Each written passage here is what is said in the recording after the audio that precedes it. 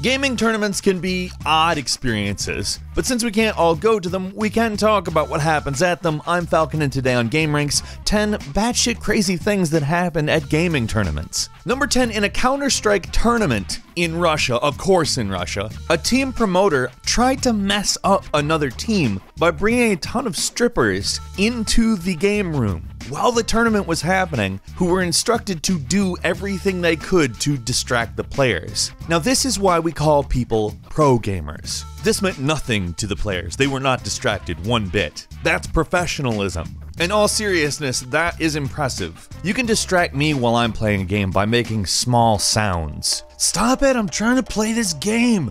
Jeez. Number 9, a professional Korean StarCraft player decided that in order to beat his opponent and make it all the more embarrassing, he would use his foot to play the game. I mean, not just his foot, he used his right hand and his left foot, but obviously that is like outright mockery, essentially. Like, look at me, I don't need my hands, I can use my toesy woesies. And let's not forget, these are people playing in a tournament. Both of them are very good. So it's not like he's just stomping on somebody who has no skill whatsoever. This is a guy in a professional StarCraft tournament competing at a very high level who is using his feet just for shits and giggles, I guess. That is a madman. Number 8, at a Street Fighter V tournament, in a match between Christopher Gonzalez and Naoto Sako, an apparent fan of Gonzalez rushed the stage, tapped on his shoulder, and gave him some advice to win. At least supposedly. I can't tell you what he actually said. But hey, remember how in the first thing I said even the smallest sound messes me up while playing video games sometimes? Yeah, this was a spectator event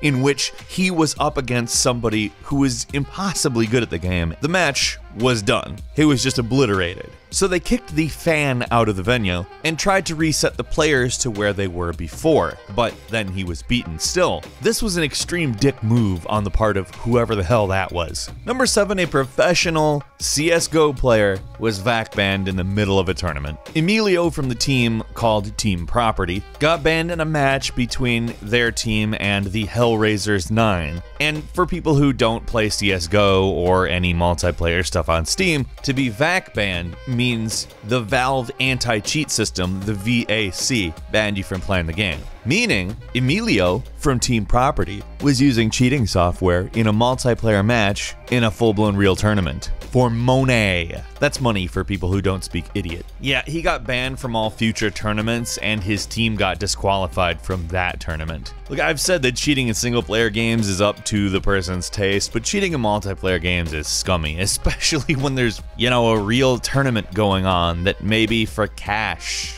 That's people's livelihoods you're trying to cheat around. Number 6, in one Japanese tournament of a game called World of Tanks, they had a porn star who basically acted as sort of a host of the event, but also, and this is the batshit crazy part, when people lost, she would remove her panties, autograph them, and give them to the loser. Now, before you ask why we're talking about this, remember what the title of this video is, and yeah, that's just so obviously outlandish, and apparently not that out of place. Number 5, at a StarCraft tournament in 2012, 3,000 people chanted, "We want land! We want land!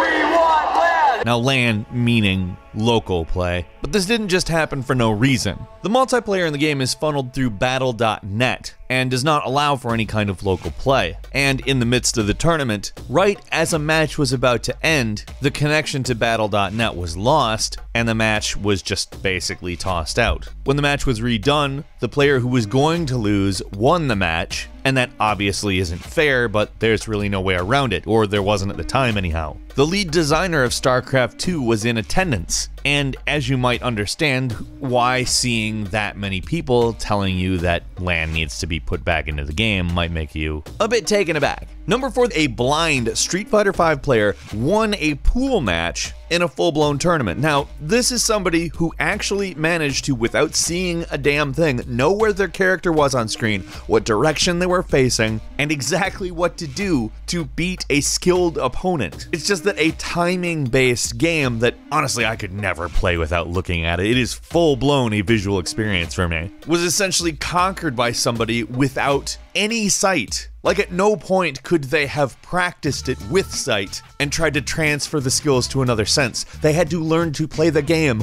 without seeing the game. That's amazing. Number 3, a Call of Duty pro by the name of Revan was accused of not calling out during tournament play. Now, this is one of the best things that's ever happened, because instead of starting to call out, which by the way is the act of calling out enemy locations as you're observing the terrain to make sure that everyone knows where they should be focusing their attention, he made note that there was nothing going on, and that's the reason he wasn't calling things out. He was further asked to call things out again, so instead of just being like, okay, I said what's going on, he started to call out the fact that there was nothing there. There's no one boxes, no one boxes. I'm in B. I got B flag covered. There's no one here, no one here, no one here. Yo, I don't see anyone front bar. Be still clear, be still clear. I'm looking closet, closet clear as well. I'm looking front. Burns got front, I'm looking closet. Nothing closet right now. Closet clear, closet. He kept going to different locations that he was observing and calling out that there was no enemies, or that he was looking at boxes. It's pretty funny, and the video clip itself is great. I would give it the full 1 minute 40 seconds it deserves,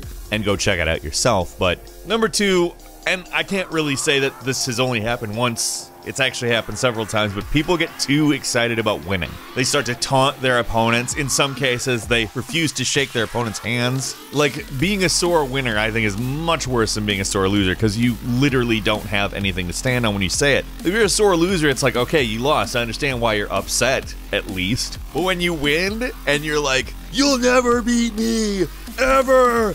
Never beat me! Ah! Like, you don't look like you're dominating these people in any way. Just so people know. Like, when you do this, you look like a damn fool. Don't do this. And finally, number 1, a guy in a Super Smash Bros. Tournament decided, hey, you know what? I'm gonna play with this with the fishing rod controller for a different game. You know, a fishing game? Yeah. So, he really reeled in the competition. I mean, he took out his fishing rod, and the other player really took the bait. I mean, he cast it, and immediately we were all hooked. That is to say, we couldn't take our eyes off of it. Only it was fishing, and you get it, right? It was a bad joke. All 3 of them were bad jokes, but you get all of them, right? And a quick bonus, there was a Dota 2 rage quit competition, literally in which the idea was to have the best rage quit. I don't know how you do that, but it was interesting to watch, the tables thrown. So, what's the most batshit crazy thing you have ever seen in a gaming competition? Leave it in the comments. If it happens to be within this video, let us know. And if you enjoyed this video, please click like. If you're not subscribed, now would be a great time to do so. We upload brand new videos every day of the week. And the best way to see them first is, of course, a subscription. As always, we thank you very much for watching this video. I'm Falcon. You can follow me on Twitter at FalconTheHero, and we'll see you next time right here on GameRanx.